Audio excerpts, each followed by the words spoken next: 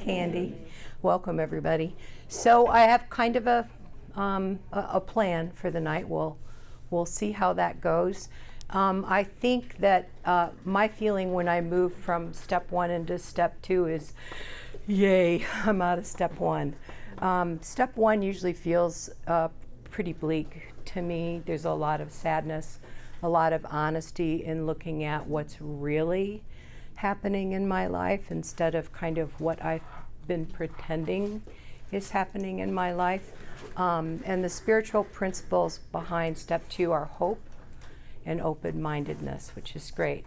So my hope for all of you is that you either gave some thought or put pen to paper on some of the 9 areas of unmanageability that we talked about last week, right? Having trouble with personal relationships, prey to misery and depression, full of fear, couldn't make a living, feelings of uselessness, couldn't be of real help to others.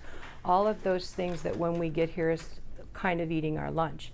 One of the things I've said before about step 1 is if I have more than 2 or 3 of those up, 2 or 3 of those 9 areas of unmanageability, might be a good idea to go through the steps again with a sponsor and see if I can take off yet another layer. I don't believe I'm an onion. I prefer to refer to myself as an archaeological dig because I like it better. But you know, the steps are meant to be gone through over and over and over again. And my own personal experience has been that they work for whatever's up with me. They're very, very effective. So step 2, who knows what step 2 says? Came? To believe that a power greater than ourselves could restore us to sanity. Good. I like to kind of take that step apart just a little bit. So it says we came to believe. So that indicates that we're making a change, right?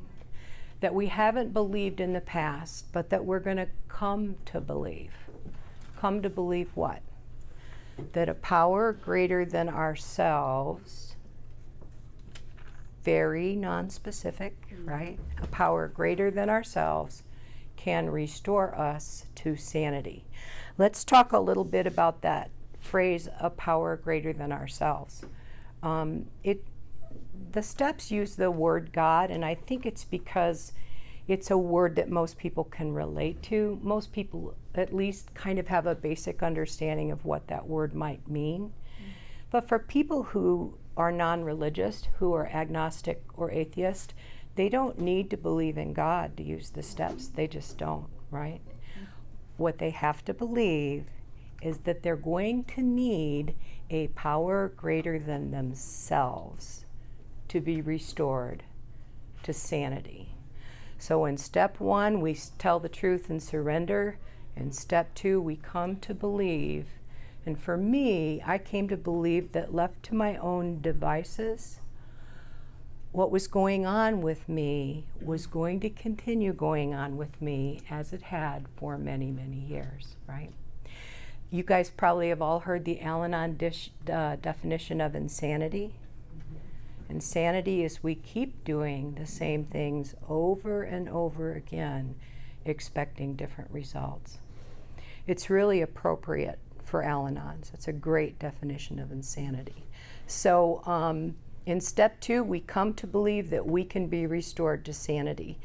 How do I suggest that people work step 2? Well, when people are in step 1 and I'm working with them, I have them write on the 9 areas of unmanageability in their lives. I ask them, please do not write me a book.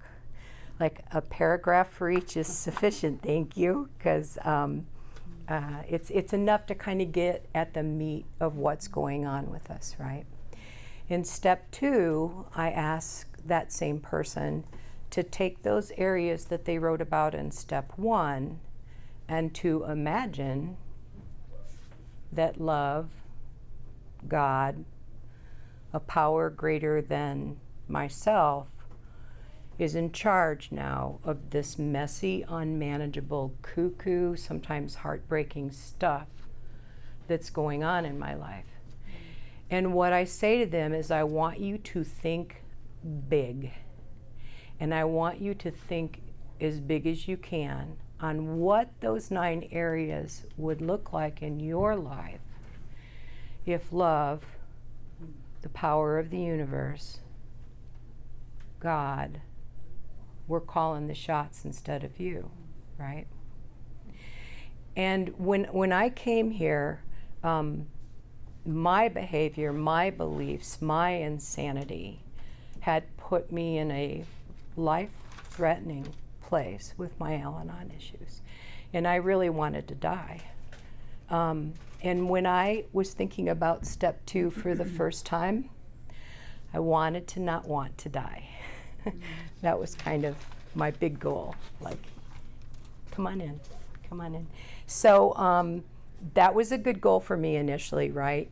But I try to get my sponsees to think a little bigger than that. Like, what would it look like if your life really were creating joy, were creating abundance, you had healthy relationships with the people around you?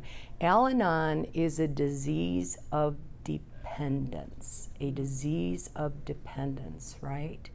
So when an alcoholic is acting out, or a drug addict is acting out in their disease, their behavior can look very extreme, right? Like, I have heard some fascinating stories in some AA meetings. The best one was a guy who stole an RTD bus, took off his clothes, Oh my gosh. and drove it around town till he got stopped, right? So that man, if he made it to the doors of AA, you know, he could look at his behavior and say, that was a questionable decision on my part, right? Potentially, that was not a good thing to do, and you know, and I can see that, right? But with Al-Anon's, this disease of dependence, it's a disease of dependence, often doesn't look very nutty, right? It doesn't always look very crazy, and yet, right? And yet, Al-Anon, the family disease of alcoholism, kills everybody. It doesn't just kill the alcoholic, it kills everybody. So the definition of insanity, doing the same thing over and over again and expecting different results, is what keeps us trapped in our disease, right? Al-Anon is a disease of dependence. I'll probably bring this writing in one week, but in the book AA Comes of Age, there's a beautiful article written by Bill W. And it was after he had been sober for 20 plus years, if I remember correctly. And he says in this beautiful essay that his dependence, his absolute dependence on people and prestige, right? His codependent issues almost took him out. They almost killed him, right?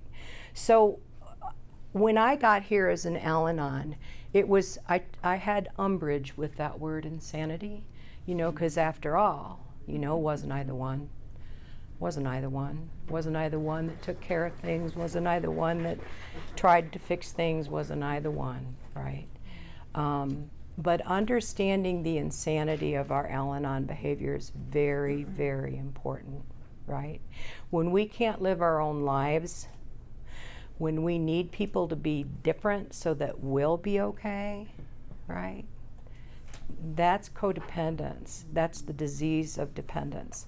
And what do Al-Anons do about that? They sometimes very sweetly manage, manipulate, martyr, and mother. The 4 M's. The 4 M's. Can you repeat the 4 M's, please? Manage, manipulate, martyr, and mother.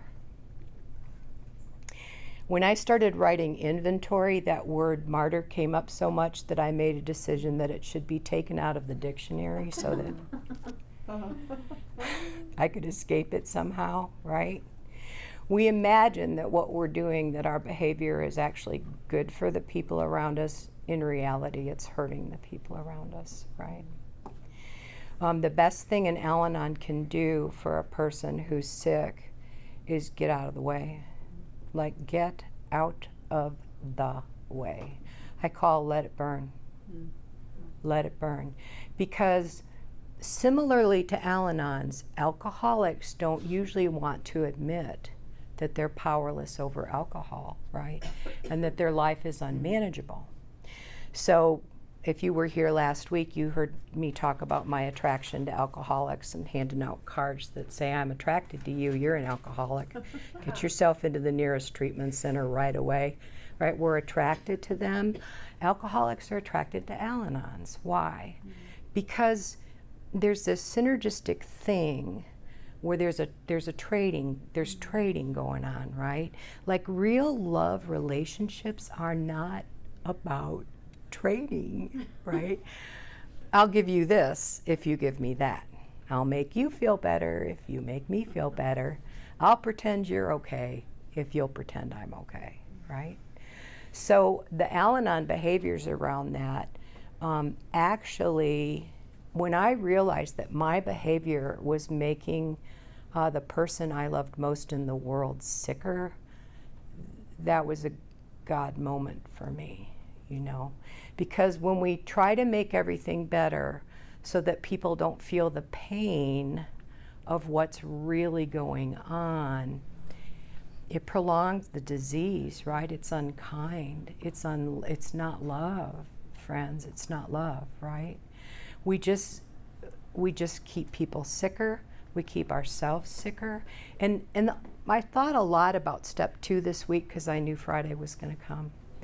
And one of the things I thought about was, oh gosh, I just lost my thought on that. Well, it'll come back if it's important. So understanding that our behavior is insane, even if it's subtle, more subtle than driving a RTD bus naked through the city, might be more subtle than that, right? It doesn't mean it's less dangerous, right?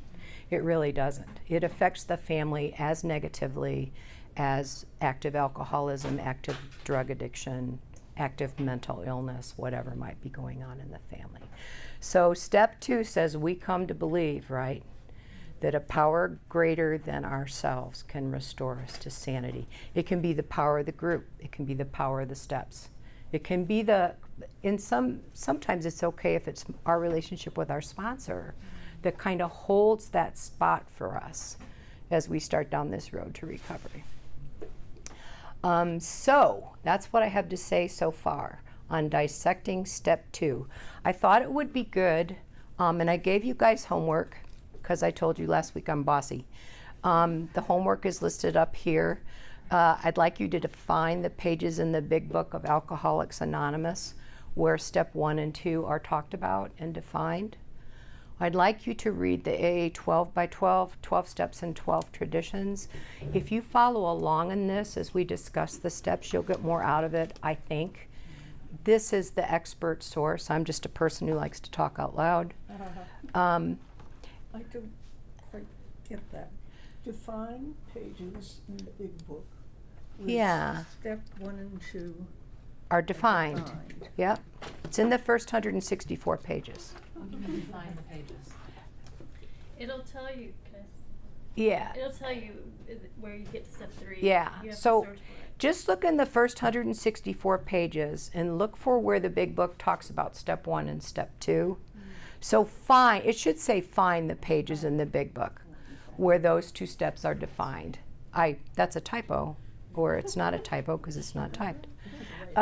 And then read along in the 12 by 12. I also think it would be fun next week if you have them to bring your own musical references or a poem that talks about step 3 to you. We might not have time to look at all of them, but last week, you know, we did some music and poetry around the steps because this is a workshop, not a meeting, and we can. So I'd like to jump into the AA 12 by 12 and talk a little bit about step 2 and what it says in this book about step 2. So again, just you know, change the words around a little bit from alcoholic to Al-Anon or whatever works for you. So it's talking about the alcoholic gets to step 2 and they feel like they're over a barrel. They've already admitted powerlessness and unmanageability, and now they're being asked to believe in a power greater than themselves. Let's look first at the case of the one who says he won't believe the belligerent one. He is in a state of mind which can be described only as savage. His whole philosophy of life, in which he is so glorified, is threatened. It's bad enough, he thinks, to admit alcohol has him down for keeps. But now, still smarting from that admission, he is faced with something really impossible. And that's that willingness to surrender to a power greater than ourselves. And then at this, the sponsor usually laughs. And so it is, he says, the sponsor, the beginning of the end of the old life and the beginning of your emergence into a new one. So that powerlessness and giving up in step one, seeing the unmanageability, being honest about it, sets us up for step two, where we can start to emerge into a new life. And then it goes on to say, listen, if you will, to these three statements. First, Alcoholics Anonymous does not demand that you believe anything. Isn't that cool? When I got here, I was in a very, very, very, very strict Christian religion. Maybe could be called a cult. And I was pretty brainwashed by that. And so I would sit in this room full of people, lovely people, who were so kind to me. But while we were sitting there, I would be like, you know, none of you have God's favor and you're all going to die. Because that's what my religion believed, right? If someone had pushed back on me about that when I was new, anybody want to guess what would have happened? You would have left. I would have disappeared. I would have been gone in a flash because I was invested in that belief, right? So for us, for others, for the people we work with, it's important that we allow them, right? Their own belief in a power greater than themselves.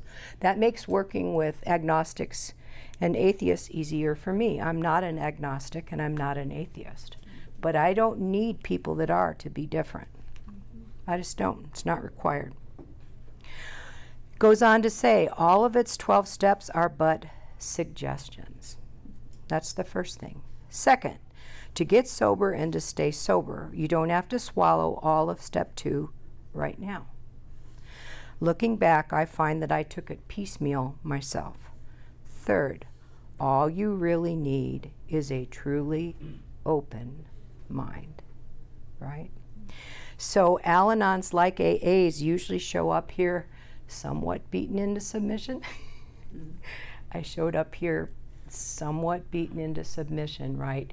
I opened a crack. I opened my mind a crack. And what I say is when I'm willing to change and I'm willing to heal, and I was pretty close-minded, but I had a little bit of open-mindedness, right? God can work with that, right? Higher power can work with that. There's a song that says that the crack is where, you know, the love gets in. It only needs a crack, right? So, but it's a beginning. Then it goes on to say, it's talking about being defiant. So it's talking about changing your mind and letting the steps begin to work on you. And then it says, to acquire this, I only had to stop fighting, and practice the rest of AA's program as enthusiastically as I could. Pretty basic. And then it says later on that page, even a minimum of faith will be enough. Then I thought this was interesting too. Consider next the plight of those who once had faith but have lost it. There will be those who have drifted into indifference, those filled with self-sufficiency, who have cut themselves off, those who have become prejudiced against religion and are downright defiant because God has failed to fulfill their demands. Right? Right? I really thought if I told God what to do enough, that God would do it. I did. I really thought that for a long time. But there's this beautiful thing called free will that is built into the system, right? Mm-hmm. God never makes anybody do anything. God does not make people behave.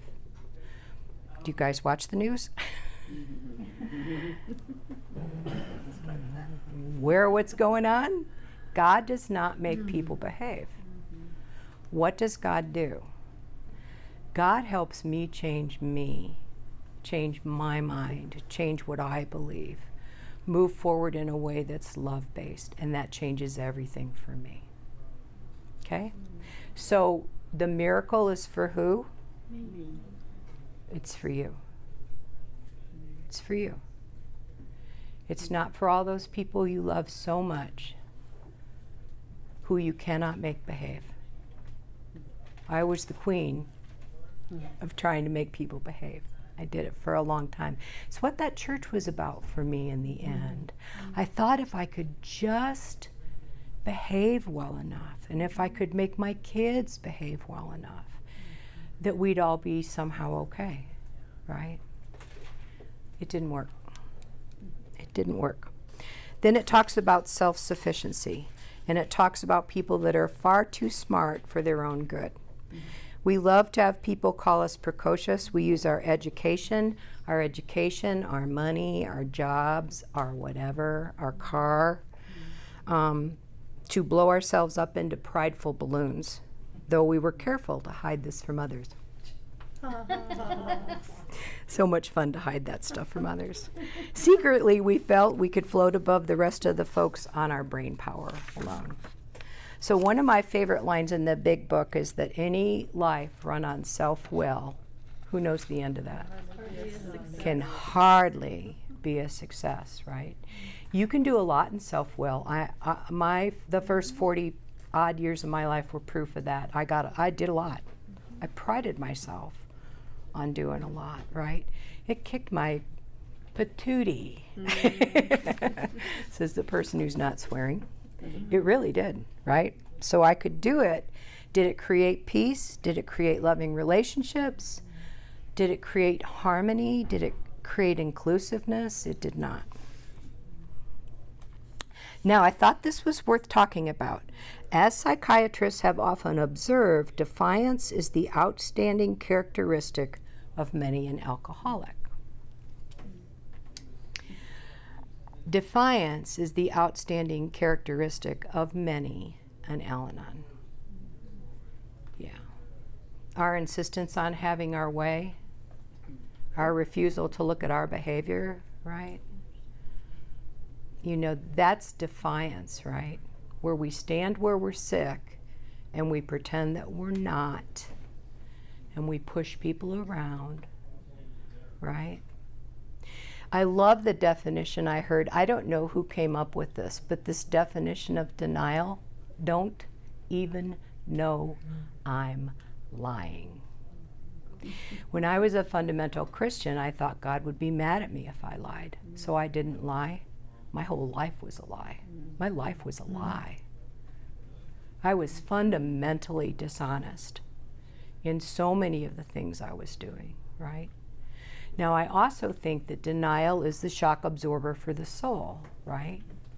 So we come out of denial as slowly as we need to. Again, that reference to my religion when I got here, and nobody pushed me around about that. In fact, the man that finally helped me understand that I needed to get free from that said to me, I don't care what religion you're in. You can be in whatever religion you want to be in, but you might want to figure out if this is love or fear, right? I thought it was love, even though it didn't feel like it really, right? It mirrored in some ways my upbringing with religion, where because of some things that happened in my family, I believed at a very young age that I was condemned by God, and that God, in the end, was going to have to send me to hell because I was bad. Now, that's what I believed. I started believing that when I was about 6 or 7. Whoops. That's not really my family's fault, in my opinion. In my opinion, if I came here to heal funky stuff is going to happen to me.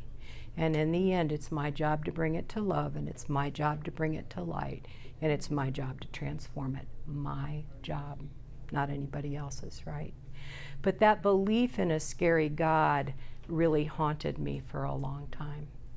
And it took a long time to get over that. When I finally decided to leave that church, the man that was helping me at the time said, I got it. Oh my gosh, you guys. We did the inventory. I'd been in that church for almost 25 years. We did the inventory the way I'm going to show you to do inventory. Thanks, Denora, you're saving me. Awesome. The way I was taught to do inventory using the columns. So I put the church in the first column, right? We can put people, places, or things, or what we write about.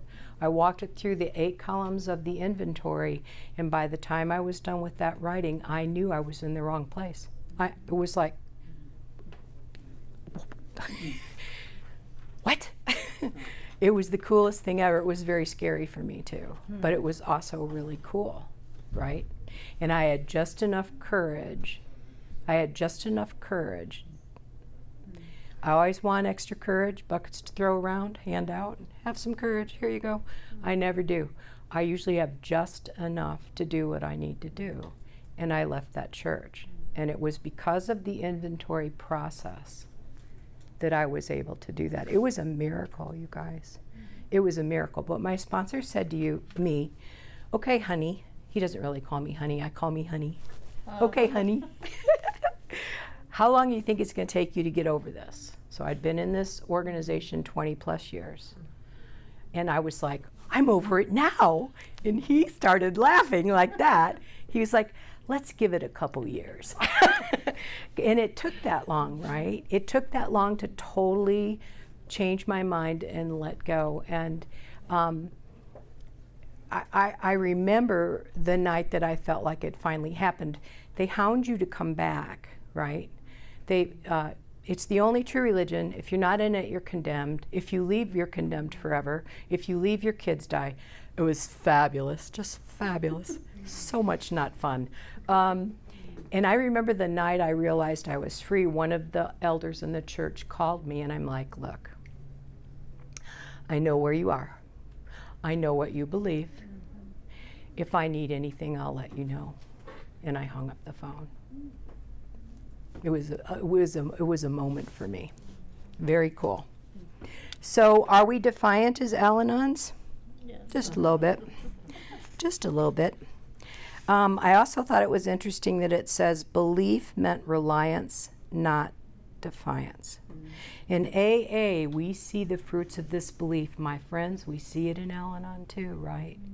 We see people put down their cots and stand up and walk again as human beings, right? We see it in Al-Anon too. Men and women spared from alcohol's final catastrophe. We saw them meet and transcend their other pains and trials, right? Seeking neither to run, running was one of my favorite things, running and hiding. Seeking neither to run nor to recriminate. This was not only faith, it was faith that worked under all conditions. Isn't that an interesting statement? We soon concluded that whatever price in humility we must pay, we will pay. We will pay it, right? When I finally got some of the heavy stuff off me through the work and the steps, I got about 5 years where I played like there was no tomorrow. I went to concerts, I stayed out late, I went camping, I left my kids with babysitters, I did things I hadn't done, right? And it was so much fun. The only thing wrong with that was it created, so I went from this God that even if I did my best was probably going to kill me. That's what the belief was. You do the very best you can. I did that. But, you know, it's probably not going to be enough. And you're probably going to die at Armageddon. You know, I went from that God, I got free of it. And then I kind of had a Santa Claus God. Why did I have a Santa Claus God? Because I was immature, that's why, right? But I will tell you that it felt appropriate on some level, because I went from this tightly screwed down life where I didn't chance anything, I didn't try anything, I didn't do anything, to kind of the doors and windows came open, right? And it was good for my recovery to experience that period of, well, I can do this if I want to. I was scared to get a debit card or a credit card. I got a debit card. Somebody had to talk me into it, but I got one. So much fun. I went to Metro State College and learned how to write. I took their upper level creative writing classes. I just really had a good time. And then I needed to go back into the work because you can't stay a 10-year-old. It's a bad idea to stay a 10-year-old. But I just wanted to kind of relay that was a part of my recovery, that I am not ashamed of that, and I don't have any bad feelings about it. It was good for me, and it was kind of part of my journey. What else did I want to read? I think that bled through from the other page. I wanted to read the last paragraph. Therefore, it says, step 2 is the rallying point for all of us. Whether agnostic, atheist, or former believer, we can stand together on this step. True humility and an open mind can lead us to faith, and every AA meeting is an assurance that God will restore us to sanity if we rightly relate ourselves to Him. What I read a little bit ago, I think, it kind of relates to what I was talking about too. You know, when I see people go through the really tough stuff, when my dad died, oh, that was rough. Oh, he was my guy, right? He lived to be 94, and I kept saying, you can make it to 100, Dad. You just have to get in there and try harder. You know, when people are sick and we can't help them, oh my God, it's heartbreaking, right? I don't try to talk myself out of that anymore. Like, well, see, it even just makes me like this just talking about it. You know, heartbreak is the right response to a lot of situations, right? It's okay to let your heart break. Let your heart break. Grieve. Get over it, right? And I don't mean get over it the way people used to say that to me. I mean go through it, right? Go through it, right? When we have a power greater than ourselves who never, ever, ever leaves us, my sponsor says we're 12 foot tall and bulletproof. I'm starting to click my glasses. We're 12 foot tall and bulletproof, right? It isn't about getting your way, my friends. You're going to get your way sometimes. I love it when that happens. I'm just saying, I'm in favor of that. Like, I love it when that happens. I'm not kidding you. I do happy now like there's no tomorrow. I'm really good at happy. I really, really am. But I let my heart break too. And I get reliant on a power greater than myself to restore me to sanity and take me out of that pit of dependence where I just want to do the same thing over and over again, even though I can see it's not working, right?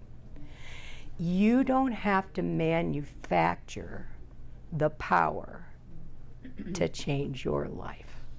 It will be given you. It will be given you if you are willing, right? It's there for the taking, right? When I want to be well, the universe pushes with me. It pushes with me, right? The right people show up. How did I come as an Al-Anon? How did I hook up with an AA sponsor who had long-term recovery to walk through this stuff that my Al-Anon sponsor did not know what to do with? Like, she didn't know how to help me. She's like, I don't know. That's a bad day. That's a bad day, right? When your sponsor says, I got nothing, honey. I got nothing. So here's this man. And he's like, yeah, I can help you with that. All right, let's go, right?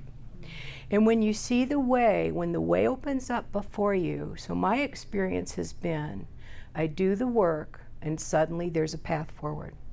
Suddenly. After 5 years of grueling work, no, I'm just kidding. Suddenly, there's a path, right, that opens up in front of me. If I don't go down that path, that door shuts. That's been my experience, right? Like the universe conspires you to give all the information you need about yourself to see what needs to change. The universe will speak with you, right?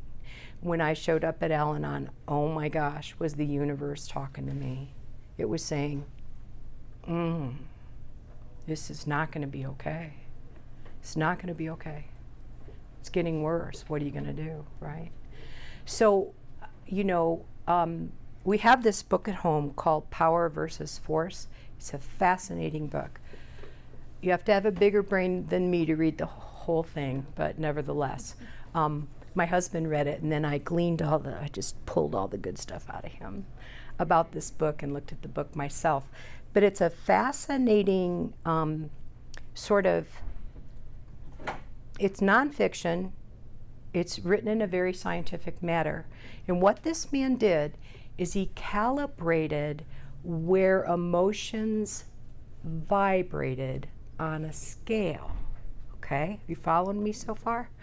So there was a dividing line, a clear dividing line between emotions that tear you up and make you sick, shame and guilt being the most powerful ones, right? But, you know, all those things that we engage that make us sicker, and then there's a dividing line. And if you get into emotions and beliefs above that line, they heal you. Now, this is one of the things that just fascinated me. The dividing line, the emotion that's at that dividing line is courage. Courage is the difference between staying down here, right, where it's bad and it's not going well and people are suffering, and moving above that into faith, into friendship, into tolerance, into unconditional love was at the level of 500. Courage was at the level of 200. The lowest ones, the first two, were shame and guilt. I had a bunch of shame and guilt when I showed up here. Shame and guilt was kind of my operating system. It was not much fun, right? So interesting to me is in this book, this man who's not in any kind of a 12-step program said that 12-step programs vibrate on the level of unconditional love. Isn't that cool, you guys? I love it when I read stuff like that. Unconditional love. So 12-step programs vibrate on the level of unconditional love. Not all the people in them vibrate at that level. We know this. 12-step programs is we attract sick people, right? I'm a sick people. I needed a lot of help, right, to do the things I needed to do. But I love that idea that it's courage that moves us and we don't have to manufacture it, right? Like when I first got here, I called myself Chicken Little because the sky was pretty much always falling. I called myself the little red hen. Do you guys know that story? Thanks, I'll do it myself, right? I called myself the Rock of Gibraltar upon which people break themselves. I was stoic, you know. I was defended. I was unavailable. I'm not like that anymore, largely. Unless something really, really is going on. So can somebody help me understand what time it is? Because I don't want to run us over. Quarter after. No, it's only good. Quarter after 6? No, 10 after? Okay. 11 after. Okay, it's between 11 after and quarter after. We got that. So I wanted to read you guys some poems, and I wanted to talk a little bit about music. So my musical references for this step are, first of all, Let It Be. When I find myself in times of trouble, Mother Mary comes to me, speaking words of wisdom. Let it be. Let it be. Right? Step 2 is a beginning of that for me. of letting it be. Van Morrison, you guys are going to get the idea over time that, you know, Van Morrison is, you know, he's the guy. He has a song called Dweller on the Threshold. Dweller on the Threshold. I'm a dweller on the threshold, and I'm waiting at the door. I've been standing in the darkness. I don't want to wait no more. I'm a dweller on the threshold, and I've crossed the burning ground. I will go down to the water and let my great illusion drown. That's what we're asked to do, you know? We let go of the illusion. Another song that I love by Van Morrison for step 2 is Be Thou My Vision. It's an old, old, old song. Be Thou My Vision, O Lord of my heart. Right? If you want to check that one out, it's pretty cool. And then Dead Man's Will, which is by Iron and Wine and Calixico, which is about letting go and doing it different. What was the name of the artist? Iron and Wine with Calexico, Calexico. So check out those songs in case they're helpful to you. Then I've got a poem that I wrote called Crazy Girls that I'm going to read. And then before I read that, I wanted to do, I might be the shortest Rumi poem there is. Do you guys know who Rumi is? Yeah, cool. That's so cool. And Rumi says, somewhere beyond right and wrong, there is a garden. I will meet you there. Right? I will meet you there. Let's let go. Let's let go of trying to decide who's the good guy and who's the bad guy. Let's let go of that, the wrong trinity, heroes, perpetrators, and victims, which is the triangle that Al-Anons operate in, right? They've got to have a bad guy. They're often victimized. They love to be the hero. I like the hero role so much that I've actually saved a couple of lives. Kind of baloney. But it's that need, right? The hero is glorified, right? They're the one, right? The perpetrator is the bad guy. They're the reason why we're unhappy. The victim is absolved because nothing is their fault, right? So what that poem of Rumi says to me is, let's get outside of right and wrong. Let's go to that garden. Let's play there, where there's no blame and no shame and no guilt. There are simply humans. There are simply human beings who are trying to figure it out, right? And the stuff that happens in our lives can be so difficult. But everything that happens, I believe, and this is just what I believe, it's life telling us, you're in love, you're unafraid, feel free to move about, right? Do whatever you want to do. Or you're in fear. And if you don't check in with somebody, if you can't get real about this, if you can't tell the truth about what's going on and look at your part only and work with your higher power to change that, then this is going to keep happening, right? You're going to bump into it, bump into it, bump into it. My mom was my nemesis for a while. We had a complicated relationship. And I wrote a poem on the year anniversary of her death. I wrote a poem called Stay Dead One More Year.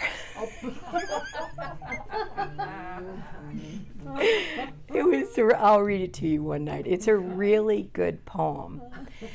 And in the poem, she's tied to my leg. She's dead. She's tied to my leg. And she's going everywhere with me. Bump, bump, bump down the stairs, right? The car door gets slammed into her, but she doesn't care because she's dead.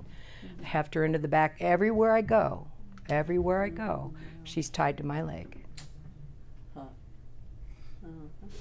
There is no freedom there, my friends. There is no freedom there. And I always thought that my mom would come to me after she died so she could make amends to me. Yeah, that's how my head works. My mom did come to me after she died. You know, you don't have to believe this. You can do whatever you need to do right now. You don't have to believe this. But she did come to me, and guess what happened? Anybody want to guess? She didn't make amends. You made amends. I made amends to her. Yeah. Because you know what?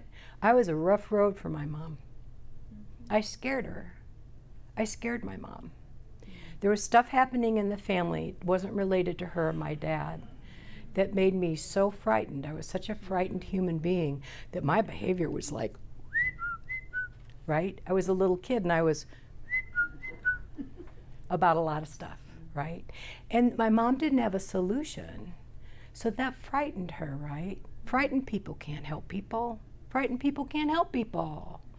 You have to not be scared to help people, right? So I made amends to her, which was so cathartic. I'm not kidding you. She's not tied to my leg anymore.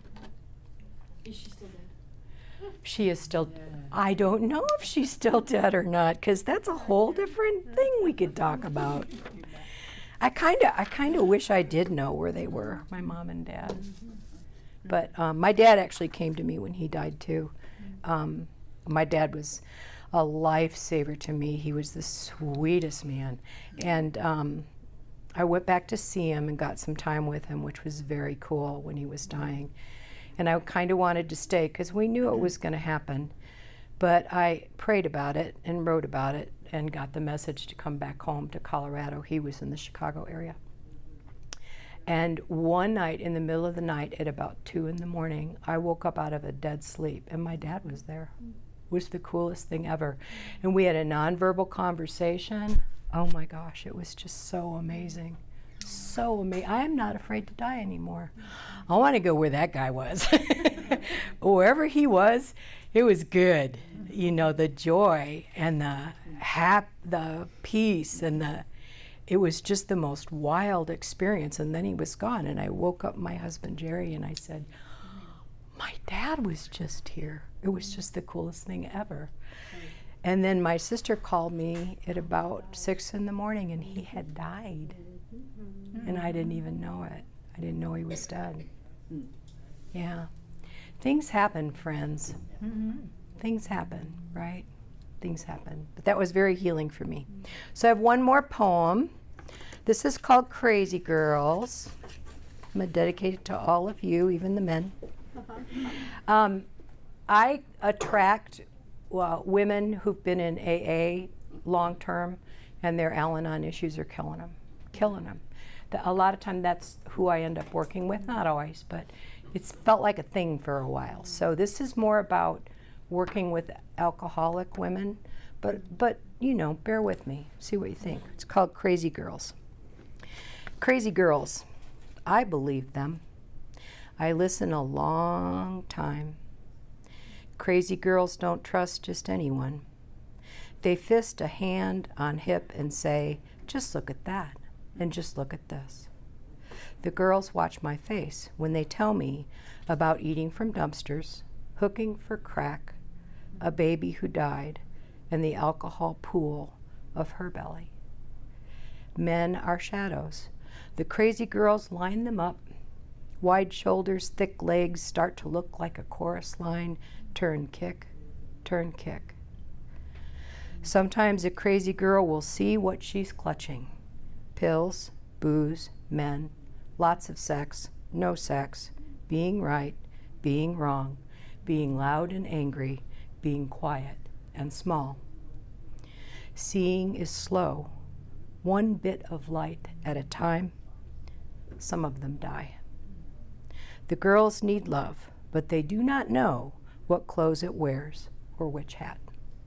They try on everything until they are tired, tired, tired. I keep my hands on their shoulders. Crazy girls are hard to turn.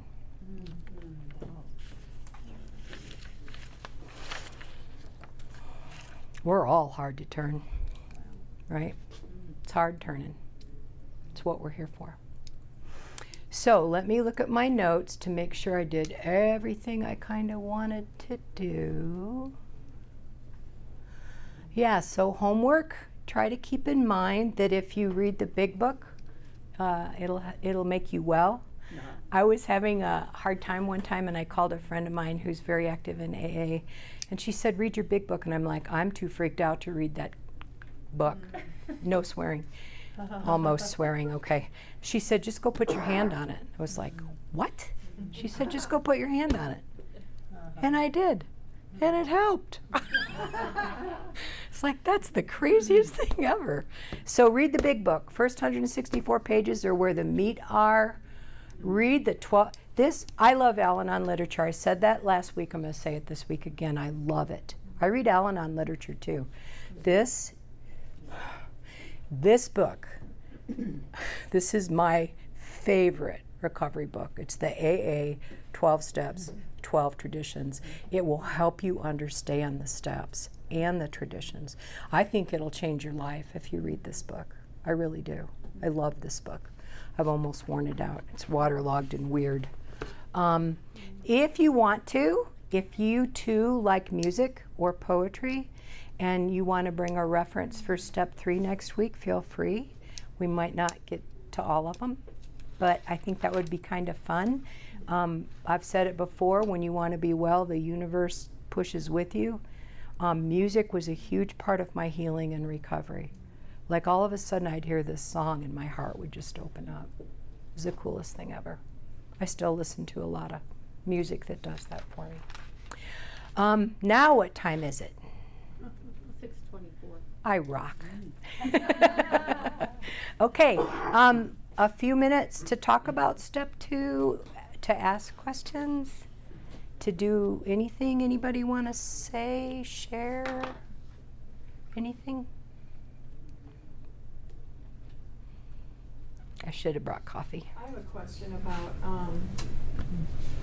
insanity, because for a long time I didn't think I was insane. Even in recovery, I didn't really think I had been insane.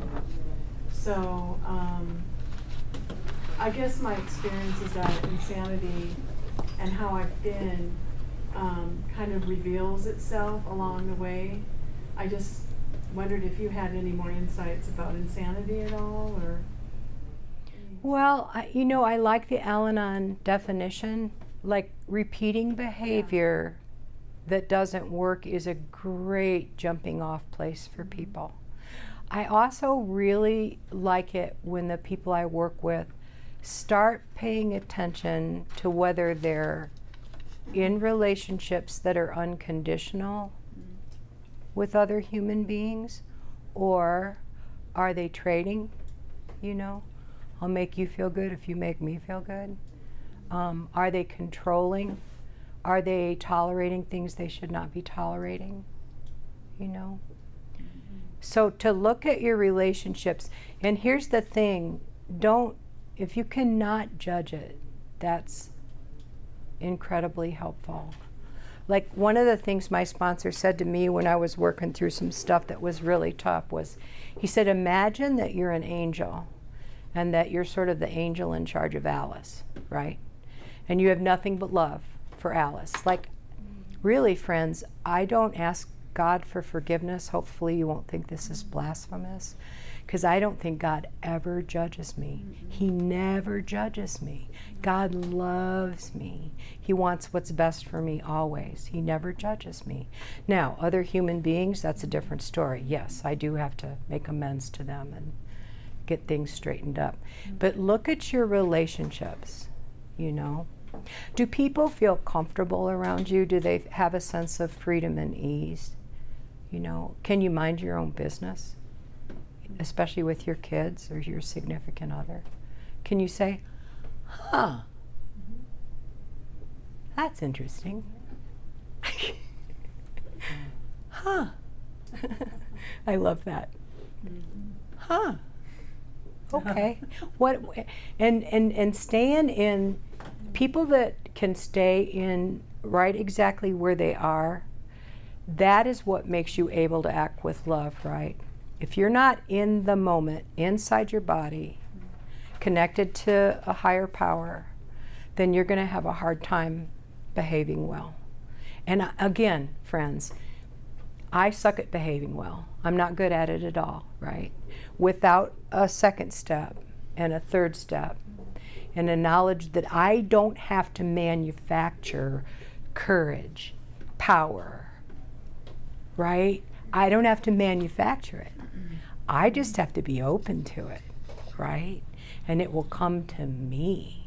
It will come to me, right? So that I can do the next right thing and work on becoming the woman God would have me be, which is my goal. Some days I don't do a very good job. I was snarky at a business meeting this week. Yeah.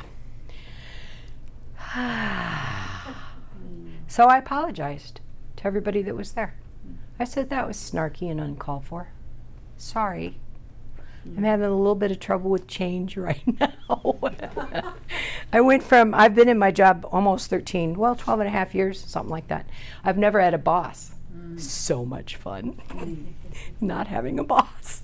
I had to do whatever I wanted to, pretty much, you know. And I worked real hard and I did a good job. Now I've got a boss, now I'm on a team. All right, whatever. So I'm learning again. Anybody else got anything? I'd just like to say that originally, to my great surprise, the insanity part has continued to reveal itself. The longer I'm in the program, the more I see where I slip into insanity. I mean, it wasn't like, okay, now I understand what it is and I'm not going to do that anymore. Yes. It's more like, what'd you do that for? Yeah. And so now I don't beat myself up over it, but I could slip into it so easily. Yeah, there's another fellowship that I go to, and I love this saying that they have. They say, in times of extreme stress, and it doesn't even have to be extreme stress for me, in times of stress, your character defects will return. They will return. And then you'll get to work with them again, right? You get to work with them again. It isn't about, you know, I used to believe I was St. Alice. Good Lord in heaven. I don't believe in that anymore at all. I'm not. I'm just a human, right? I'm just a human being. That's all I am. Same as everybody in this room. Same as everybody on the planet. Okie dokie, friends. Oh, I forgot to pass the basket. So we're going to do it now fastly, quickly, because I forgot. And then we'll close real quick with the Al-Anon Declaration. I love declarations.